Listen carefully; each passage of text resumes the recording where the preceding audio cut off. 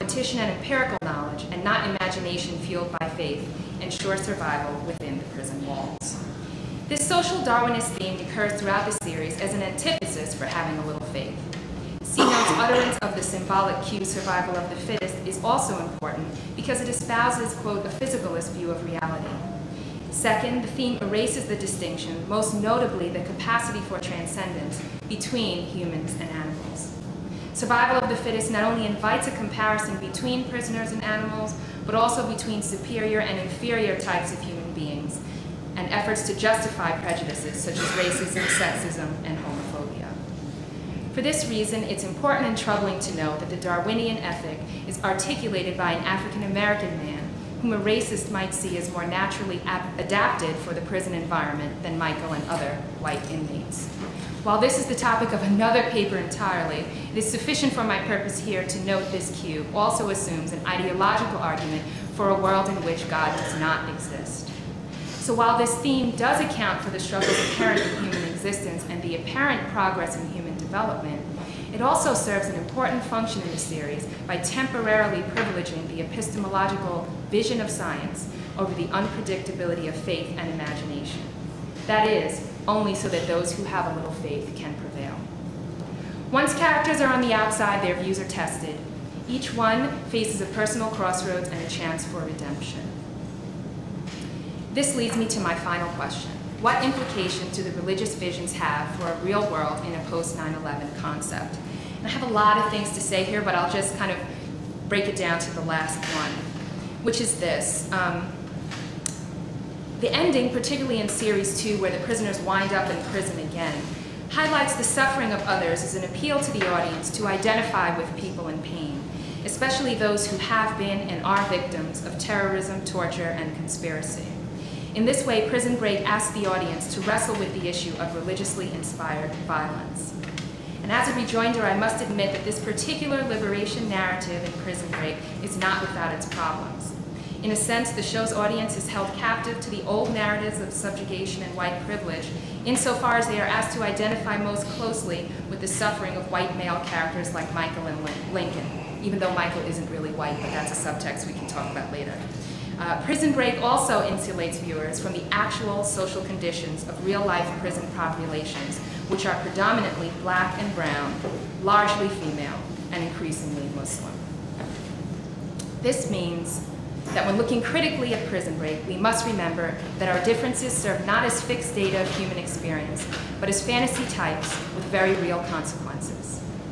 In the case of Prison Break, the need for empirical knowledge is ultimately replaced with the need for the communication of a confident faith. Thank you.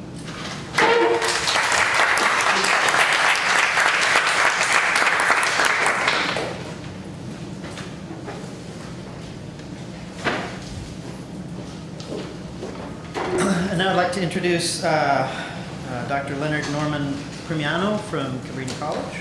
His paper is entitled The Appalling Strangeness of the Mercy of God, the Vernacular Catholic, and the West Wing.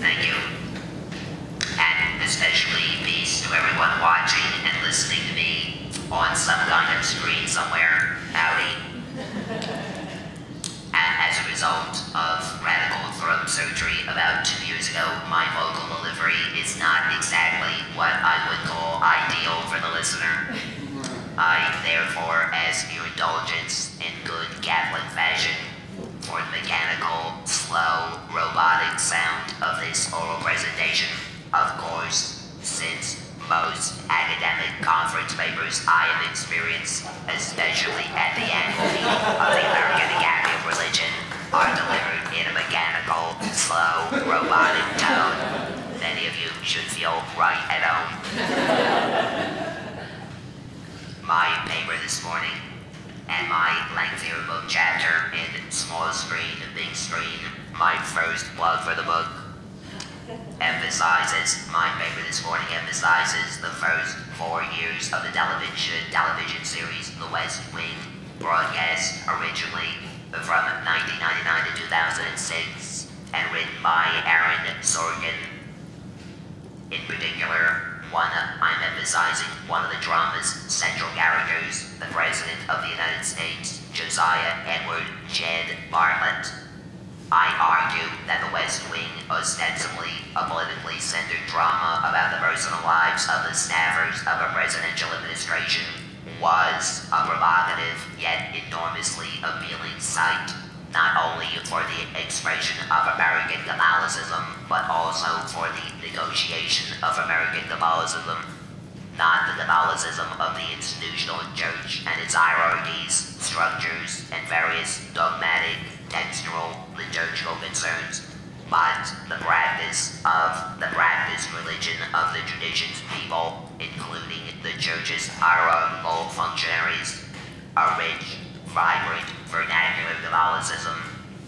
Vernacular Catholicism is the tradition of Catholicism as it is spoken about, thought about, acted upon, interpreted, negotiated, created, and recreated in the lives of all Catholics, whether leaders or immigrants, whether conversant with the tradition or awed by it, and whether educated about it through a department of theology at a Catholic college or university, through Mother Angelica on cable television, God help us, through one's parents, or through structured classes at the local parish.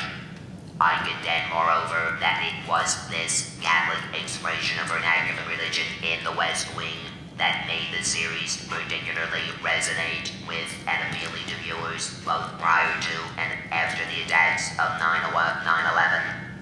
In so doing, I examine how Sorkin ingeniously integrated religion into his drama, never making it the center of concern per se, but always focusing it as an important context within contemporary American life.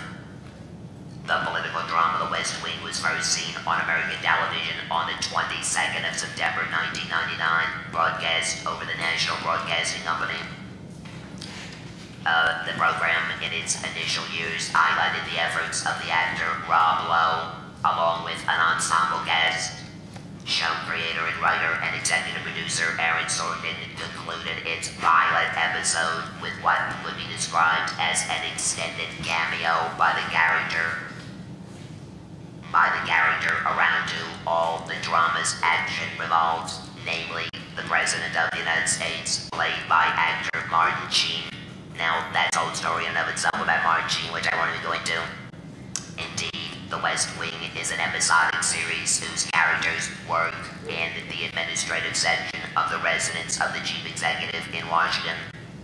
The West Wing was and remains particularly notable for the way it presented issues of religious belief and practice without ostensibly being a drama about religion, and especially not a drama explicitly centered on Christianity, such as the weekly series Nothing Sacred, or The Book of Daniel, which was on NBC in 2006. Programs that had short runs due to their attempts to portray the reality of the people in religious institutions, specifically clergy. Because of its popularity among viewers, the central character of The West Wing gradually evolved to be President Jed Bartlett, a convinced Catholic with a stern Protestant father and mother who never appears on the screen, but whose Catholicism notably affected her Notre Dame graduate, Nobel Prize in Economics winning, Bible-quoting presidential son. Religion is not simply an idealization of beliefs and practices, but how individuals